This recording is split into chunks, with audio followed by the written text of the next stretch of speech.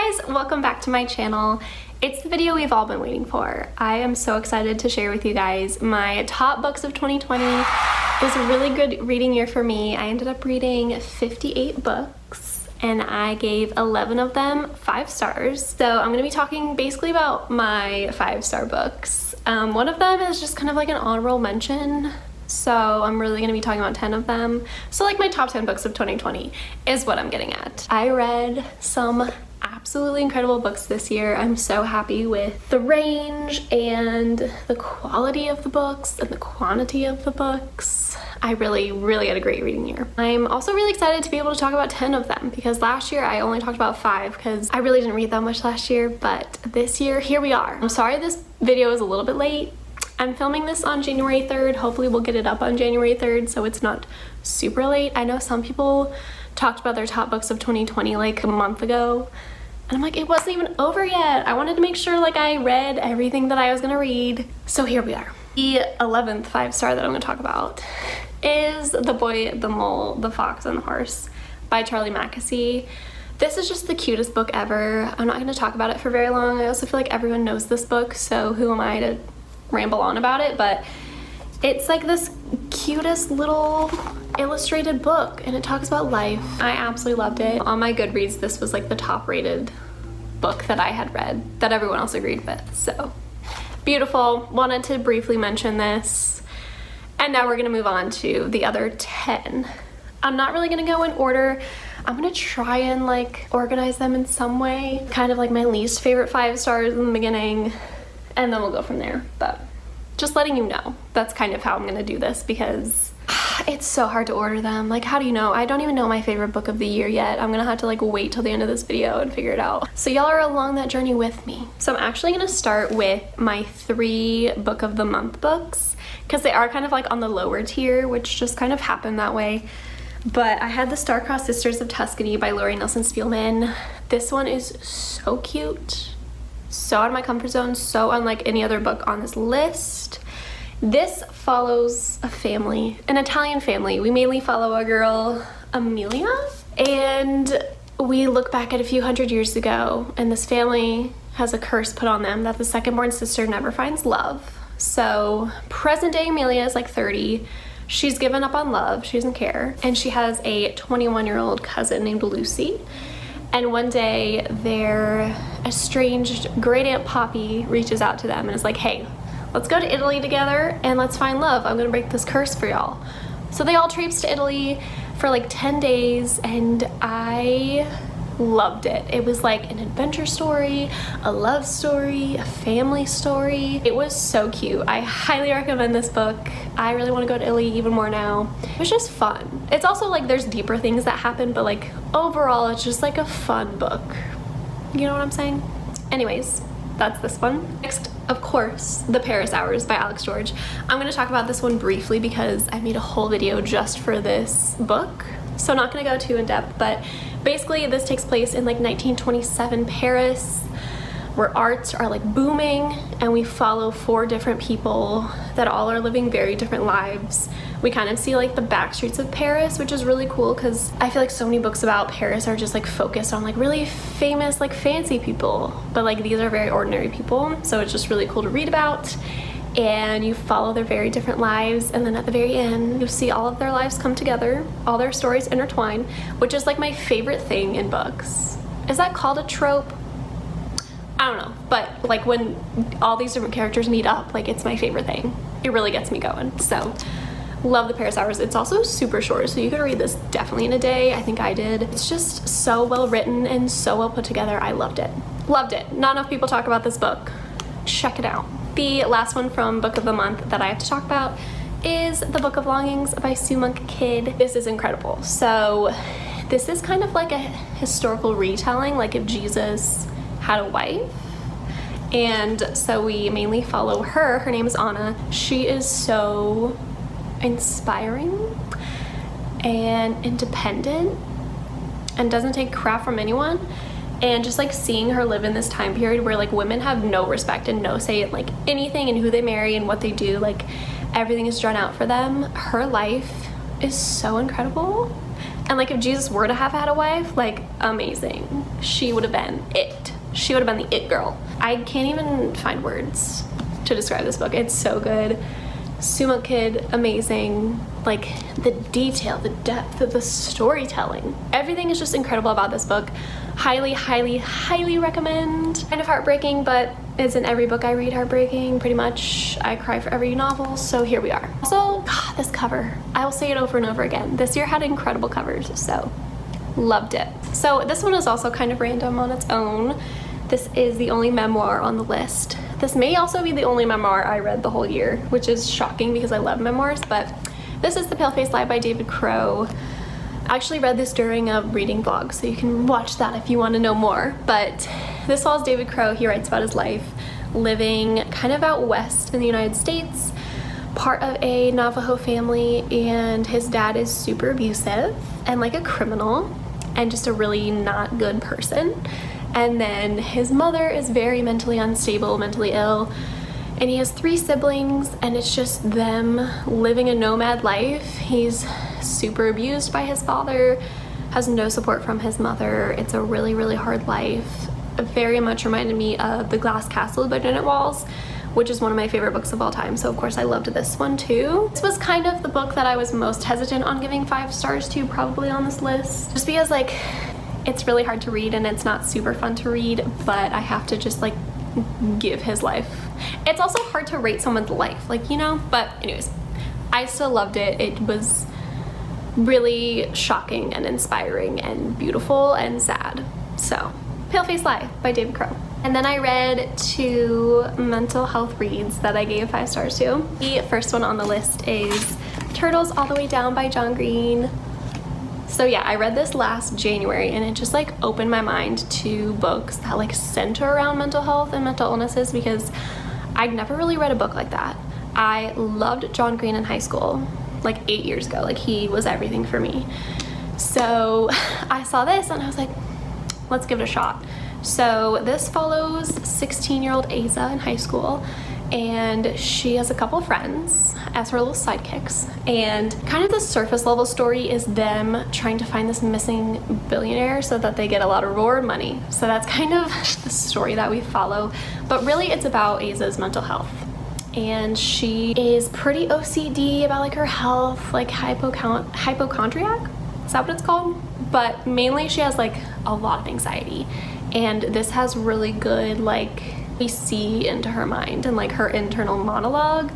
That was so just like refreshing to read, and I wish that I had read this when I was 16 because it would have really helped me out. But it was just so nice to read about someone who has like the same thoughts as you know, and you could tell that like John Green also suffers with this kind of stuff because it was so spot on. And just like reading this book was really comforting to know that you're not alone and you're not crazy. So highly recommend this book. Again, the cover is incredible. It's also very short. You can read it in a day, and it's just so nice to read. It was just such a solid read. So kind of along with that is Eleanor, Oliphant Is Completely Fine by Gail Honeyman. This might be in the running for my favorite book. We're gonna see till the end. You're gonna figure out with me. So this one follows Eleanor Oliphant, and she lives in England, and she's like middle-aged, maybe like 40. She has a very like, she lives her life in solitude. Like she has no family, no friends, no significant other. Like she just goes to like her office job, 9 to 5, goes home, drinks a lot. She very much has a drinking problem, and is just very lonely and very depressed and very anxious. And she constantly has like her mother's thoughts running in her mind. Like her mother is very toxic to her. One day at work she does find a little friend, and I forgot his name, Raymond. He works at her office, and they kind of like start this little friendship, but of course she's very weary of him, and it takes her like a long time to open up. It doesn't have a perfect ending, neither does Turtles All the Way Down, because mental health never really goes away, like mental illnesses never really go away. You never really have full control over your mental health. But this one more deals with depression, and I just thought it was so, again, just comforting. This book is like a big hug to me. It's just, it made me cry a lot at the end. Not shocking. I cry for everything, so I don't know if that's very telling, but I want to read this again. It's just such a beautiful book, and it brings up topics that like are not talked about, and I'm just really glad that like they're being more talked about now, you know? So especially in 2020, this was really nice to read about because it was like, hey, that's kind of like my life right now. Anyways, we'll see if this is my favorite book. Who knows? Who knows? The last 4 books, who would have thought they're historical fiction? So like, how do you choose a favorite? We'll get started. Lovely War by Julie Berry, because I also just made a video about this book. So I'm not gonna talk that much about it, but this takes place in World War I, and we follow 2 couples, and the 4 of them are from like all over the world, and they kind of all meet because of the war. And it's about their love stories, but it's also about war and racism and war. And it's narrated by the gods, mainly Aphrodite. So she's kind of telling the story of these couples to Ares, the god of war, Apollo, the god of the arts, Hades comes in there, and she's kind of like just telling these love stories to them. So that was really amazing. Gave this one 5 stars. You already know that. Just so well done. Like, you gotta give her props. Like, you gotta, you know, give her a round of applause. This is such a beautiful, well done book. I read some comments from my video on this book saying that, you know, the thing that bothered people was how fast the couples fell in love. And I honestly didn't even think about it before I made that video, but that is very true. So like, if you don't like that kind of stuff, then this might not be for you, because they do fall in love very quickly, which I do find not realistic at all. But that was just like very minor to me. Like, I didn't really mind it. You know, I kept reading it and loved it. So Lovely War by Julie Berry. Also got to give a shout out to Haley in Bookland, because she raved about this book, and that's why I bought it, and she has just been like the spokesperson for this book. So anyways, loved it. Loved it. The next historical fiction is All the Light We Cannot See by Anthony Doerr. I read this about a year ago, so like I'm a little iffy on the details, but this takes place during World War II in war-torn France. We follow one character, a little blind girl living in Paris with her father, and then we follow a German soldier who is like new to war and really terrified. So we follow their stories independently for most of the book. And you're like, okay, how do they come together? And then they come together, and it's beautiful. Again, my favorite thing that books do, so of course I loved it. I cried a lot, so what else can I say? Yeah, my memory's a little bit foggy on this one, but it just combines all my favorite things. What do you expect? How am I not gonna love it and put it as one of my favorites, you know? So that's pretty much all I have to say about this one. If that sounds interesting to you, pick it up. The last 2 books I read back to back. It was really an amazing time. I believe I read Where the Crawdads Sing by DeLeon's. They're also very basic, so you probably know about these books and have probably read them. But finally picked this one up this year. I think I read these in June. But this takes place on like the shores of North Carolina, kind of like the Outer Banks, and we follow our main character, Kaya Clark. And so she grows up on the banks with her family. Her dad is super alcoholic and abusive, and so one day her mother and all of her siblings leave the little shack, and her dad stays around for a little bit and then leaves. So now she's left alone, living in this little shack on the marsh, and so she kind of gets a reputation around town that she's like the marsh girl and really weird and really secluded, and just people don't really understand the situation. So she falls in love with nature, like that's her thing, you know? So we follow her kind of growing up, and then one day in town, the big like ex football star from high school is murdered, and everyone thinks that it's her. So it's like a murder mystery, like thriller, like the courtroom scenes, the trial scenes. I was not okay. My heart was palpitating. But it's also beautiful. It's also like a growing up story, a finding yourself story, a romance. There's a little bit of romance in there. Nature story. Loved all the nature aspects. Like, you can picture this scenery so clearly. It's beautiful. And yeah, everyone knows this book, everyone's read it, everyone loves it, so it's no surprise that I did too. Last book, The Nightingale by Kristen Hanna. Is this my favorite book of the year? I don't know, hold on. So, historical fiction. We follow 2 sisters living in war-torn France in World War II. And the older sister gets married, and then her husband goes off to war, and so she's left alone in the house with her daughter and her sister. And her younger sister runs off. And so they're both kind of part of the resistance. The older sister staying at home has to let like German soldiers into her house and live there, which is like horrendous. So she kind of like is dealing with all that. And then the younger sister, Isabel, I believe, younger sister is actually like participating in the resistance and trying to fight back the Germans. And so they're both kind of taking the war into their own hands. It is so incredible. I am exhausted talking about these books that I love. I read this in one day. I picked it up at like 10 a.m. one morning and then I finished it at 6 p.m., which I've never done that before.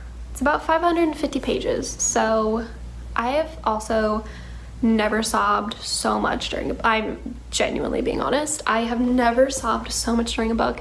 It is heartbreaking. Like, I cried multiple times at multiple points in the book, which usually doesn't happen for me. Usually I just like cry at the end of books, but this was so heartbreaking. I can't believe the storytelling abilities. This is historical fiction at its best, literature at its best. And like, I know this is a really popular book, so why am I rambling to you about books that you already know about? But yeah. Which book is my favorite of the year? That's the true question. I'm really torn between these two. I really, like, how do you choose? They're so different, you know? Y'all, I'm having an internal struggle. I probably ought to say The Nightingale by Kristen Hanna is my favorite book of the year. But this one's so good. Ow. But this one's so good too. I don't know. Probably The Nightingale was my favorite book of the year. Anyways, this was like a super long video. I'm really sorry. I could ramble forever about all the books that I love. But I hope you guys enjoyed. Let me know. Favorite book of the year, maybe top 3. I could probably do top 3. Probably really Crawdads seeing The Nightingale and Eleanor Oliphant, but like choosing one is so hard. Okay, anyways, I'm done. I hope you guys enjoyed, and I just like love filming these videos about books that I love, and I can't wait to see what I read this year. The books that I love this year, it's all very exciting. But anyways, I will see you guys in my next video. Bye guys.